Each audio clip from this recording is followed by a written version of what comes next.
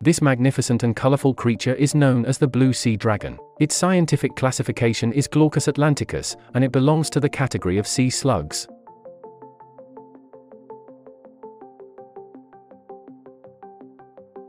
These ocean-dwelling beings can be encountered across the globe. They have a unique way of staying afloat by ingesting air bubbles and storing them in a gas-filled sack, allowing them to be carried by the winds and ocean currents. However, occasionally, these winds may lead them to unintended locations like beaches, where they can become stranded and perish.